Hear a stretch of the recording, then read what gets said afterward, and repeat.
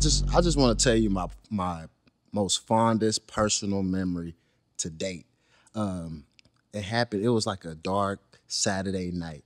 I was out there in Hollywood at OHM. Can't make the story up. True story. So I'm in there with the homie.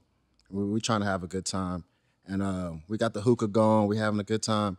He tell me one of his shorties pull up in the club. So I'm like, all right, bet. You know what I'm saying? Just a regular club. Just a regular club. Yeah, OHM out in Hollywood. Homie pulls up with his shorty. They chopping it up. 10 minutes later, he talking about him and his shorty about to dip. I'm like, but we just got here. Right. That's kind of weird, but whatever vibe you on, like we got the hookah for like another hour or two. So I'm chilling, you know what I'm saying, with the hookah. He go do his little thing with his shorty. Now these two beautiful young ladies decided to come over and have a conversation with me. It was like, they be aggressive out here, you know don't I'm like, wait a minute. Both of y'all at the same time, I was like, this can't be true. So they asked me, they was like, excuse me, young, beautiful black sir, what are you doing at this hookah little spot by yourself? I said, you know, it's crazy. My boy just left. Yeah. I had a little situation, but it's just me. But if I want to sit down, I can sit down. Right. We started to chop it up. I started realizing Shorty put her hand on my back. Now they together. So I knew that, you know what I'm saying?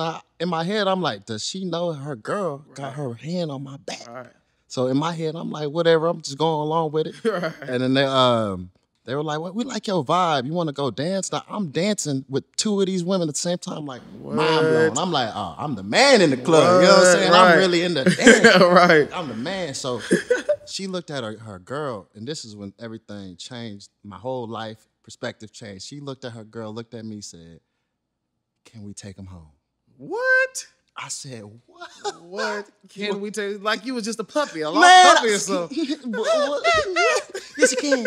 Yes, you can. Please do. You know what I'm saying? So were you thinking at this point, maybe they competing for you? Maybe one of them likes you, and maybe the other one may get mad? I felt it was a complete team effort. I felt it was a complete team effort. At the time, I said, yeah, girl, you could take me home. I ain't had a car at the time, so I was like, shit, fuck it. You know what I'm saying? So I'm in the back seat, cheesing like hard, like they both in the front. I'm like, I can't believe this going on. They ain't gonna believe it. We stop at the 7-Eleven to you know what I'm saying, to get a little some condoms and some Gatorade. You know, protection. Yeah. And some Gatorade, because you're gonna be thirsty. You're gonna be thirsty. It's two of them.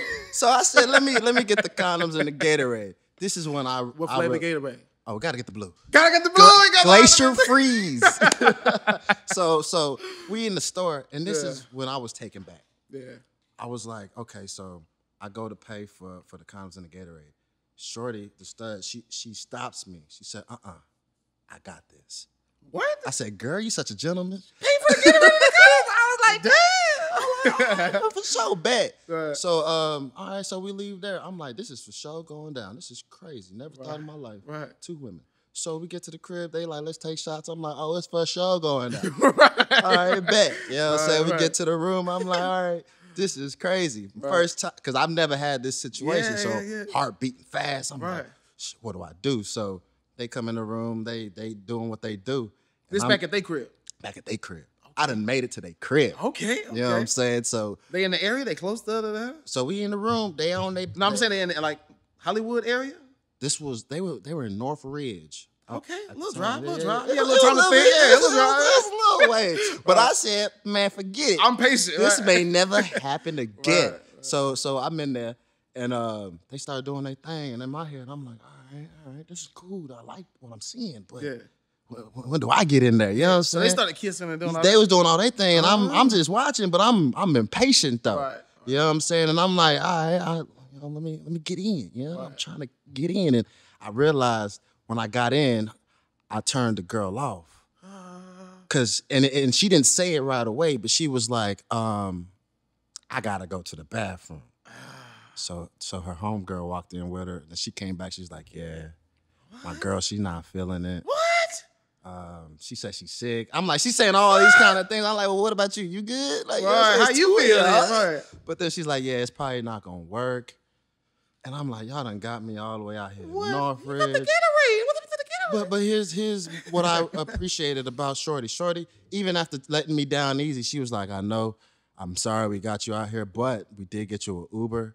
I mean, Edgar will be out here in 4 minutes. It's a great Hyundai Elantra. You know what I'm saying? You should probably just start heading outside right now. I was like, damn, still a gentleman, but damn. You know what I'm saying? So my message would be, you know, if you ever have two women take you home, just wait for them to tag you in, man. Tag you in, cause don't be like me, man. Cause you never know. It's like when you get to the championship and you lose, you might not never get back. You know what I'm saying? But it's one of those situations. So that's just my message to the youth.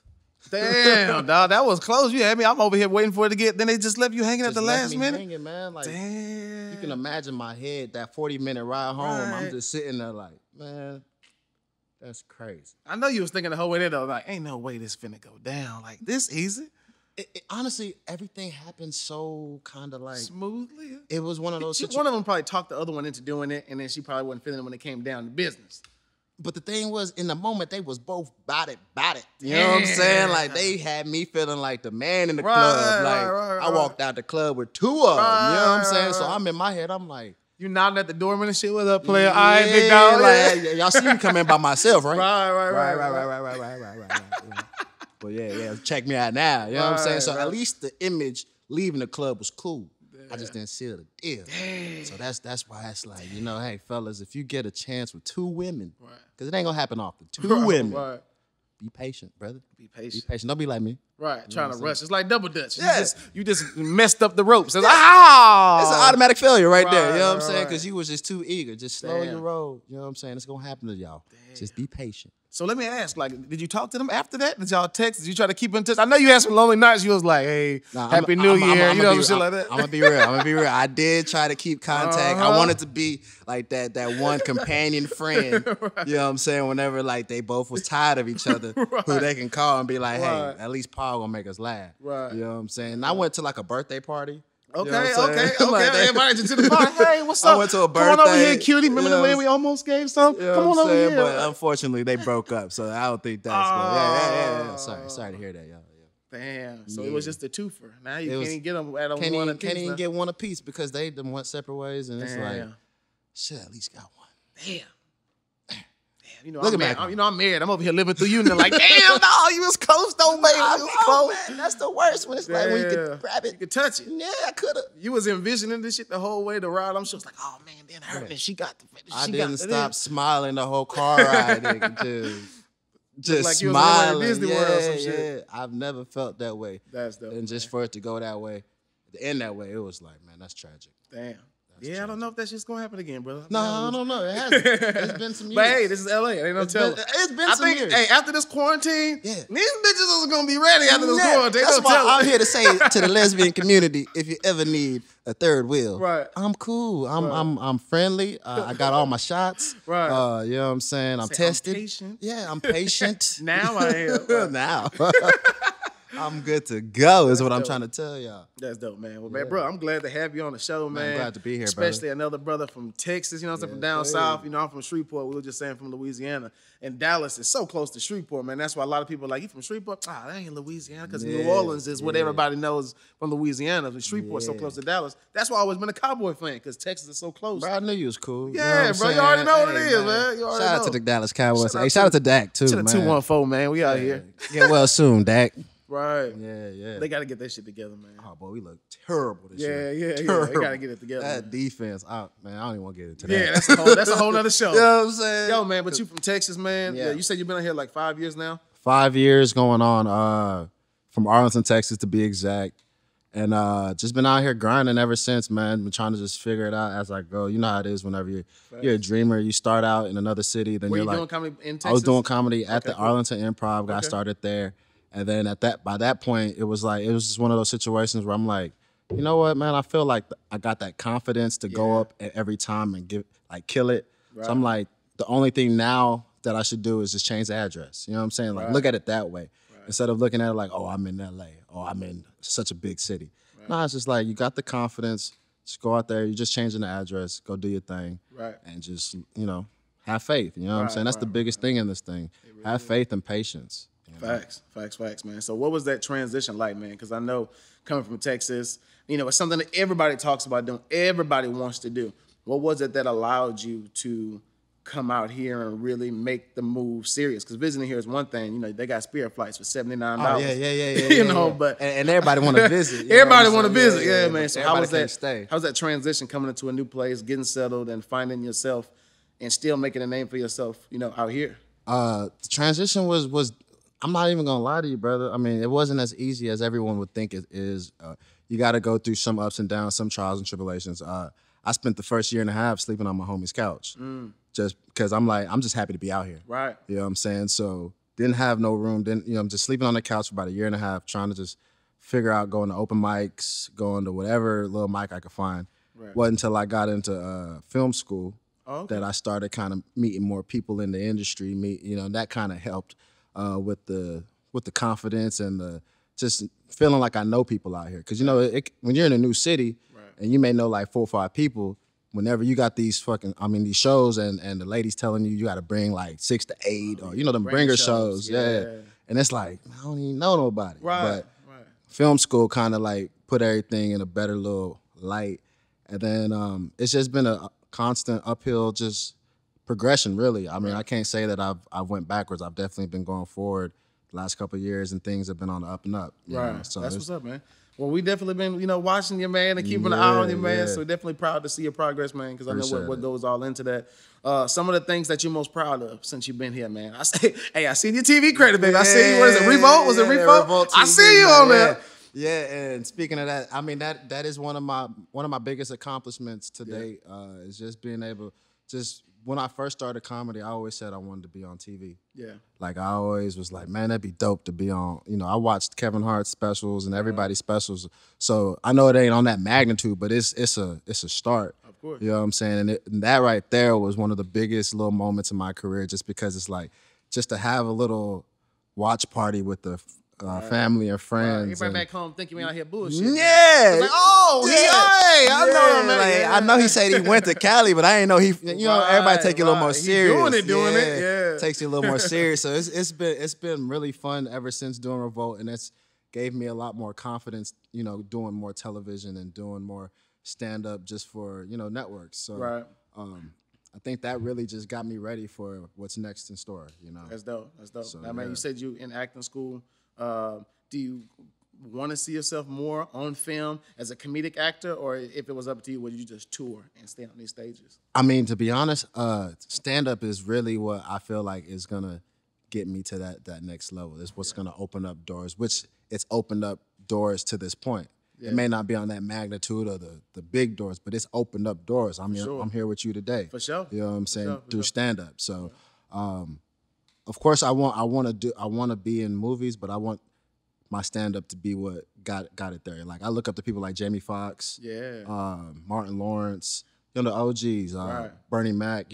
Watching all them, the OGs, and seeing them transition from stand-up into the movies, and and showing their other skills. Jamie Foxx just wasn't with the stand-up; he was with the music, he was the acting, and he showed his range, won an Oscar. Man. So it's like he got hella range. Yeah, so it's like that right there is what really has inspired my movement going forward. You know what I'm saying? That's dope. So, yeah. I mean, so for people that don't know you, I mean, what separates Paul from the next comic that they might think about booking? You know what I'm saying? What do you think you bring to the table that separates you from all of these other comics? Because in LA, everybody's a comedian. Everybody's a comedian. Your waiter be bringing you some eggs. Yeah, man, I do comedy. You be like, motherfucker, what? Yeah, everybody tells jokes. Give some more water. And it's funny because it's like you just be at Buffalo Wild Wings and the server be like, yeah, I do comedy too. It's like everybody, but wait, say your question one more time. Yeah, what separates you? What do you think? What separates me? I feel like it's my originality. Mm-hmm. One thing I don't like to do is I don't really like to sit in the audience and listen to other comedians. I don't like to it's no offense to other comedians. It's just I like to feel like when I go up there, I have free range on what to speak on, what I want to say. So I really try to pride myself on being original. Yeah. And then I don't got no filter either. You know what I'm saying? So I feel like the fact that I'm okay with speaking on some of the craziness that's happened in my life. I live a crazy life. You know what I'm saying? So like a lot of wild stuff happens. So I don't mind sharing that on stage in a funny way. You know what I'm saying? So I feel like what separates me is my originality and my fearlessness to, just be 100% raw. That's fire, dog. Yeah. I mean, I think the drive that you have, and that drive that you have to have in this business, is unlike anything else, because comedy is an industry you're not getting financially. You know what I'm saying? Broke off. Sometimes you're not getting the respect that you want in a lot of these places, especially when you're the underdog and don't nobody know who you are. I feel like I've been the underdog as long as I've been doing this, because you're not in the same circles, you're not on the same end, but you're not hanging out with certain crowds, man. So, is there anything specifically that drives you and allows you to keep on continuing to do this? Because it's easy to say, you know what, I'm gonna do this. It's very easy, but it's the acknowledgement from my peers, really. You know what I'm saying? Or even OGs in the game that I've gotten to meet through stand up. You know what I'm saying? Like, don't you do the radio show? Radio Earthquake? show with Earthquake. Oh, that's fine. And I've been doing How did that happen, dog? How you just come out here from Texas and now you to now Earthquake? Man, honestly, man, sometimes it's just about who you know. You know what I'm saying? That's a real thing. Like, it's about who you know. I know one of my partners, his name is Kenny. He goes by Kenny Wackhouse, but he's like a boxing trainer. But met him, and he's real cool with Earthquake. Like, they're like right-hand man. And me and him became cool. And he actually told Earthquake about me, like, hey, you know, I got a comedian, you know, we'll have him come try out for the show. If you think he's funny, we'll put him on. And just kind of went about it that way. And then it just, talking 2 or 3 years later, man, just been doing, you know, his show from about like once or twice a month. It's a blessing just to be in the same vicinity as comedians I grew up watching. You know what I'm saying? Like that whole nostalgic feeling of round circle, that thing. It's like, man, I grew up watching on Comic View. And now I'm sitting in the same room. And then it took me time to get out of that mind frame and be like, all right, I belong. So that's been one of the biggest, like, I would say in my career that I look at, and it's like, man, like, just getting that validation from OGs saying, hey, you funny. You know what I'm saying? Like, hearing that from someone who's done it 30 years in the game, it's like, that's what keeps me driven, keeps me going. Man, you know? Shane was on one of the last episodes we had. You know, Shane been in these streets for a long time. And I remember when I first did comedy in New York, one of the first comics I opened up for was Tony Roberts, who BET, Comic View, and hella, I grew up watching him. So I got, you know, some support and love from him as I got on the game, man. So it's those motivators that definitely keep us grounded and keep us focused, man. And even though we have those times where we feel like, you know, man, I don't know if I can do this, man. It's like, it ain't no way. I came from too far. I've already decided this, so you can't really let I'm not turning back now. You know what I'm saying? Like, like, I always tell my homies, like, it don't even matter. Like, even though they're not doing comedy, like, whatever it is they're applying their lives to, it's like, yo, we're in this to be great. You know what I'm saying? We're not in this to be average. Like, that's the kind of the mentality I try to instill in my friends. You know what I'm saying? Like, let's be great. You know what I'm saying? We watch all these people on TV. We watch all these people on, you know, these athletes, and, you know, we praise them. We could be that same person if we put that same work ethic, that same energy, have that same drive. Come on, preach to them, dog. I'm trying. Let the kids know. I'm trying. Let the kids know. Amen. You know what I'm saying? Seriously though, like, you just gotta have that confidence and that composure. You know what I'm saying? Like, stay composed during these situations. Understand that. Like the composure you had when you was over them girls' crib. Man, you was composing, nigga. That was one example I wouldn't tell y'all to follow. You know what I'm saying? I wouldn't tell y'all to follow that. Oh, that's but dope, yeah, man. That's you dope. just gotta have that composure, man. So how's the dating scene better? Because, you know, I've been married, man, since I've been, I don't know. You know, but so it's good to talk to another Southern brother. Because, you know, these LA chicks, when they meet the Southern, you from Texas? They do love that. They ain't used to that, you know, opening the door. Okay. It's cool. So how's the dating scene been out here, though, man? Man, first off, I've never really liked the LA dating scene. You know what I'm saying? I don't think it's real, personally. You know what I'm saying? They want to know what you got, what you look like, what At you the end doing. of the day, what's in your bank account? That's the nitty gritty. You know what I'm saying? So the dating scene's been a little scarce. You know what I'm saying? I DJ at a strip club, so. Okay, this is a wrap. Let's go. So you can understand that it's normally an issue. Whoever I am dating, you know what I'm saying? They never really have a. Normally they're pretty pressed by the fact that I'm around. You gotta go to work every day, nigga. I'll be pressed, nigga. I'll be like, what, nigga? Hold up, man. You know what I'm saying? I'm like, but I gotta pay these bills. They're like, I don't care. I don't want you around them. It's like, this is my job. It ain't like I'm out here messing with all of them. Just a couple of them. I'm sure. But man, you got some stories on there. I got stories on stories. You know what I'm saying? I just didn't want to give y'all too many stories. Ain't know how much time we had. But yeah. That's dope, man. That's dope, man. So, in addition to working. I know you got your job, your day job. You got to have multiple, grinds out here in order to kind of go. How have you been productive in this quarantine, this new COVID, this new? Because it's hard as a creative. We used to being on stage. We used to kind of delivering there. What have you been doing to keep busy or to take better care of yourself? Or have you still been productive? Or have you just been taking this time for self? How have you been? For one, I'll say being in the house all day has been tragic for me. Just because it's like I ain't got nothing else to do, so y'all can only imagine my browser history is filthy. I'm talking, man. You like Jesus would look down on me like, "Come on, brother, again?" Right. You know what I'm saying? But nah, I've taken a step back. I was like, you know what? Like I said, I've been doing comedy 7 years, so I looked at this year like as crazy as it's been. I'm like, you know what? Let me take a step back and let me reflect on myself. Like how am I? Spiritually, physically, mentally, and I just wanted to get everything back in order. You know what I'm saying? I gained about 30 pounds during quarantine. Yeah, went from about 170 to 205. Never been in the 200s, but that was an eye opener. You know what I'm saying? So it's just been one of those where it's like, I can't be on stage, but I do try to write. I've never been a writer. I've never been someone who really wrote my jokes, but I've challenged myself to learn something different. Yeah, like what? I have time. I mean, I'm at home, so. Writing has been one of my main fronts, and working out, just trying to eat better, listen to a little gospel in the morning. You know what I'm saying? Just trying to get the mind right. So that way, whenever things do open back up, I'm ready to go. I don't got to be like, I got to get in the gym, or I got to, you know what I'm saying? I'm just ready to go. What's the old saying? Be ready so you ain't got to get ready. Stay ready, don't got to get ready. So you ain't got to get ready. Yeah. So I just been trying to just stay mentally ready for whenever things open back up, because I know it's a matter of time. Right, definitely. It's 7 months, 8 months in. I mean, I really predicted it was gonna go to 2021. So I had that in my head, like, you know what, scrap this year. You know what I'm saying?